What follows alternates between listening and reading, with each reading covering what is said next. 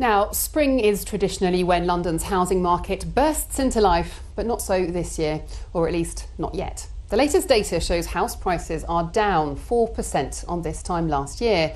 Brexit has been a dampener, according to analysts, but with things coming to a head, hopefully this week, could there be bargains on the horizon for first-time buyers? Here's our Brexit reporter, Mark Ashton.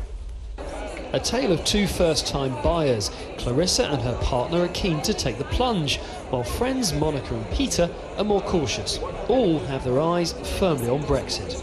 It's making me wait to see what's going to happen, because if the situation in the country is unstable, we don't know how it's going to affect our jobs and our future, then perhaps it's not the right time to buy. Not really sure about what's going to happen in terms of Brexit, but the good thing for us is that we're hopeful that prices will go down, so that should work in our favour.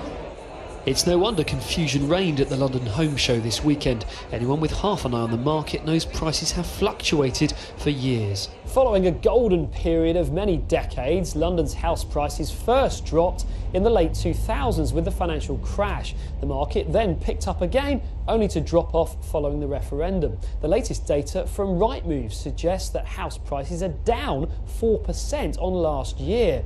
But don't forget, they're still up 68% on 10 years ago.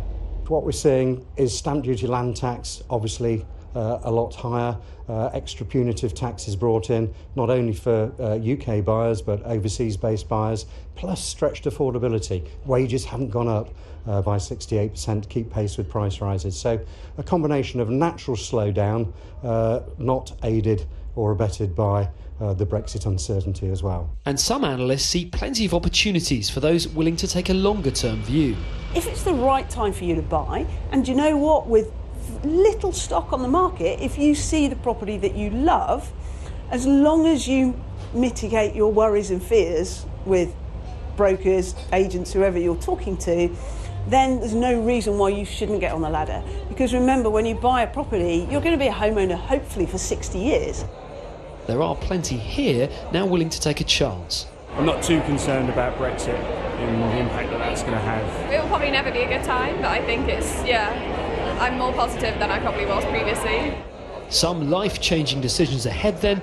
A little more Brexit certainty wouldn't hurt. Mark Ashton, BBC London News.